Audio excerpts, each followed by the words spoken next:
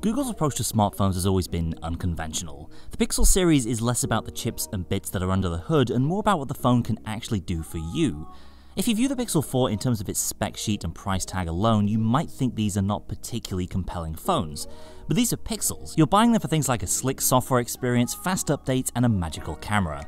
In that sense, the Pixel 4 and Pixel 4 XL deliver on the same promise that every other device in the series, yet at the same time the Pixel 4's greatest weaknesses are rooted in hardware fumbles, and 3 years on from the first Pixels, that's a hard pill to swallow. So if you couldn't already tell, this video, like these phones, is a bit of a mixed bag. I'm Alex from Android Central, and this is our review of the Google Pixel 4 and Pixel 4 XL.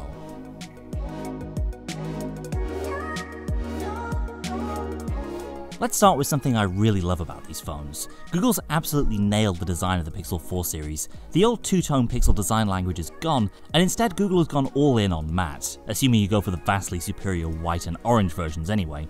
Between the grippy sidewalls and the luxuriously soft matte back, again assuming you go for the orange or white, which you absolutely should, the Pixel 4 is the antidote to the shiny, slippery fingerprint magnets you'll see from other manufacturers.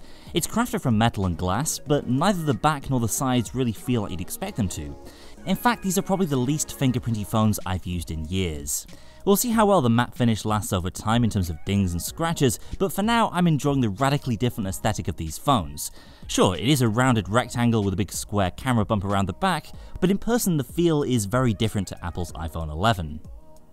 If for some reason you do want a glossy back, then the black Pixel 4 will have you covered, otherwise the brilliant white and orange flavours will give your phone a look and feel quite unlike anything else.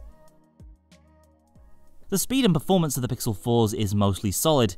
It's mostly the usual stuff you'd expect from a late 2019 Android phone, Snapdragon 855 plus 6 gigs of RAM. 6 is a little on the low side when most rivals are offering 8 or even 12, but I've yet to run into any multitasking issues like I did on the Pixel 3 XL. With Google's speedy software, a fast refresh rate and plenty of CPU grunt, Pixel 4 is among the fastest Android phones out there. Hopefully, unlike some previous Pixels, it'll stay that way. And although it's not exactly perfect, I am slowly coming to terms with Android 10's new swipey gesture navigation, the physics of which have been tweaked in these new phones. What's more problematic is the mere 64 gigs of base storage in both Pixel 4 models, when pretty much everyone except Apple offers more at this price point. Most Android phone makers pack in 128 or even 256 in their flagships. So far, after a week, I'm almost at 50% used on this 64GB Pixel 4 XL, and the storage constraint pretty much guarantees they'll have to clear out photos every couple of months. Worse still, the free full-sized backup promotion for Google Photos extended to previous Pixel owners doesn't apply to the Pixel 4. Despite the hardware disappointment of the Pixel 4's internal storage, Google is highlighting a trio of key hardware upgrades around the front of the new Pixels. The first is the new 90Hz panel, which allows the Pixel to ramp up the display smoothness in certain content, much like the OnePlus 7 Pro and 7T series. Second, the new Face Unlock system is the new way to unlock your Pixel, fast, convenient, and extremely easy to set up. And lastly, the much hyped Motion Sense feature brings Google's Project Soli radar gestures to smartphones for the first time, enabling wavy gestures to control alarms and music. The Face Unlock setup combined with Motion Sense is the main reason for the Pixel 4's hefty forehead. Instead of any of the other front camera solutions we've seen, Google goes notchless with a larger top bezel. While I do miss the rear fingerprint scanner of the Pixel 3, particularly because of the handy swipe down gesture shortcut to see notifications, the Pixel 4's Face Unlock is spectacularly fast and reliable, as well as being easier and less repetitive to set up than a fingerprint scanner. You only have one face after all. I've also encountered no issues using it either in very bright or very dark environments. It's worth pointing out the Pixel 4's Face Unlock will still work even if your eyes are closed. That's in stark contrast to Huawei's new Face Unlock system in the Mate 30 Pro, which requires not only for your eyes to be open, but has an extra option to require eye contact on the screen as well. What's more, Pixel 4 owners are going to be waiting for many of the secure apps for fingerprint to be updated to fully support the Pixel's new biometrics. In many banking apps, for example, you might need to use a PIN or even a full password, which is just a bunch of extra hassle. Anyway, part of the reason the Pixel 4's Face Unlock is so fast is because Motion Sense's radar magic can detect your hand approaching and activate the camera array faster. It's a fantastic use for this technology, but as for the other places it's used, well, it's not great at all. Right now, very few apps support Motion Sense. In Google Play Music, for example, the wave gesture to skip tracks is very finicky. It works best with your hand at a right angle to display, but even then it's nowhere near consistent enough. Sometimes it'll be great, and then the next moment, no matter what you try, no amount of waving will make it work.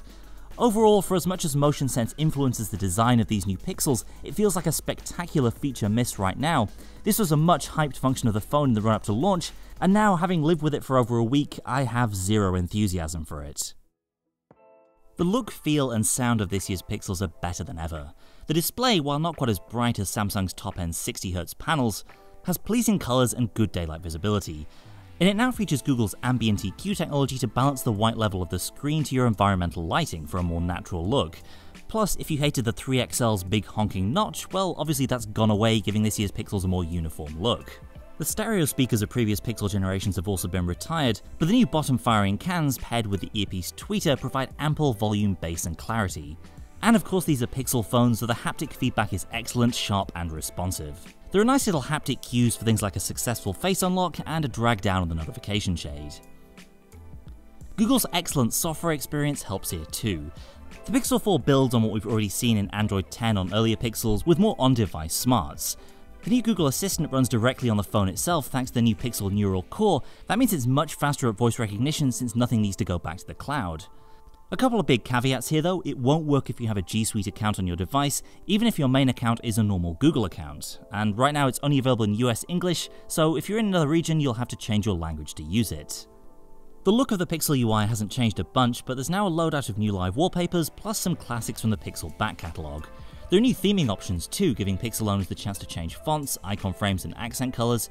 And the new Pixel Safety app handles your emergency contacts and medical info, and controls the new car crash detection feature that's on offer in some countries.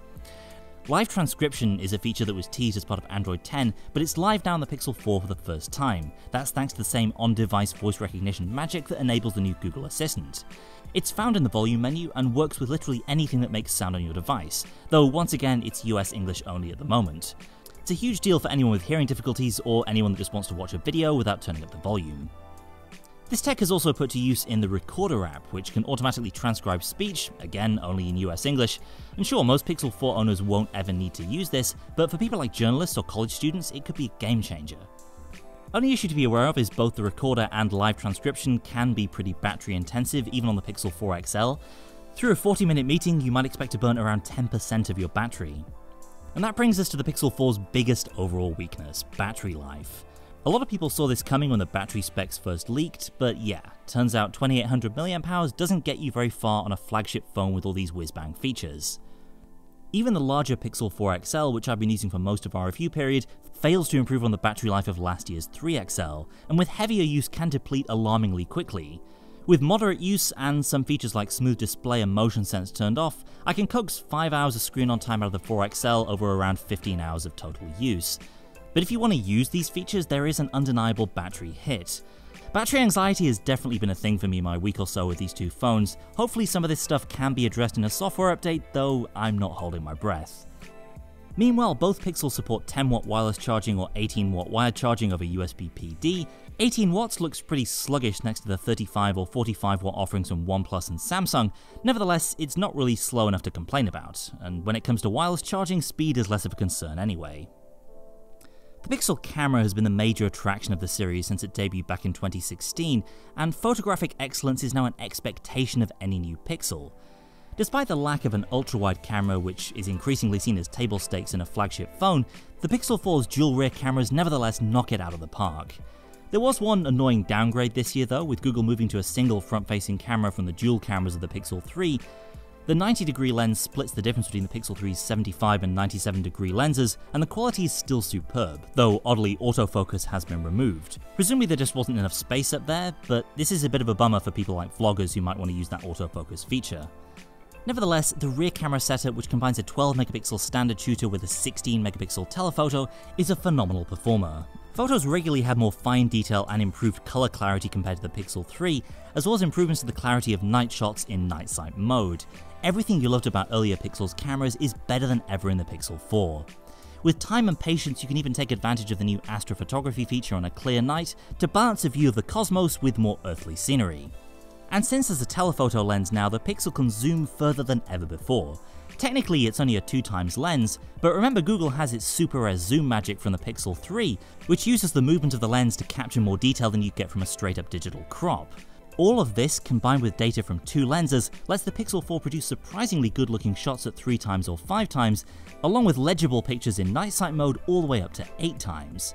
Having recently used the Huawei Mate 30 Pro's 3 times optical zoom, I have to say the Pixel 4 matches and sometimes even beats the performance of Huawei's offering. And I almost always prefer the colours in a Pixel shot compared to what I get out of a Samsung or Huawei phone anyway. Google also takes advantage of the telephoto for even better portrait shots. Edge detection is much improved, especially around hair and glasses, and even though the Pixel 3 took great portraits, the 4 is undeniably a marked improvement. Pixel Camera app has been overhauled too, with predictive prompts to help you take better photos. For example, if you're taking a selfie, you might see prompts to go for a higher angle. In everyday photography, framing hints will help you take a shot that's level with the ground or the horizon. Plus, when you tap to focus now, not only can you control the overall exposure, but you can also raise or lower the shadow exposure. It's really useful in nighttime or high contrast shots. So once again, the main differentiator for a Pixel phone is its camera. Ultimately, I'm not too disappointed about the lack of an ultra-wide option, so good is everything else this camera setup can pull off. The Pixel 4 and 4 XL are both phones you have to compromise with. You simply have to sacrifice long battery life, and you're gonna overpay for the specs on offer. In return, you get killer cameras, excellent hardware build, and really good software. It's definitely not a slam dunk though. Battery life is important, as is value for money. In terms of the former, the gulf between Pixel 4 battery life and what you get with, say, a Note 10 Pro or Mate 30 Pro is palpable. At the same time, it's disappointing that the new Google Assistant is so limited at launch, being available only in one market, and at the time of recording, unavailable if you're also using a G Suite account on your phone. Motion Sense also feels like a huge swing and a miss. The failure rate is too high, and the limited app support means it fails to justify the enormous impact it has on the design of these phones. Once again, it comes down to hardware and software. The ingredients for Google's secret sauce have always been software smarts rather than hardware grunt. Sometimes, as with the Pixel camera, that pays off handsomely. In other areas though, like the battery, it's easy to point to a deficiency in the spec sheet that makes the Pixel 4 far less competitive in a really important aspect of the smartphone experience. There are still things that only Google can do in a smartphone, and the Pixel 4 builds on those unique strengths, but at its heels the competition continues to nip. Huawei's cameras can beat Google's in some areas, and Apple offers a more diverse triple lens setup with similar performance, and both companies are getting better at camera performance quicker than Google's getting better at battery life. If it continues at its current pace, Google risks squandering its lead in computational photography and falling even further behind on battery. Die-hard Pixel fans will still love the Pixel 4.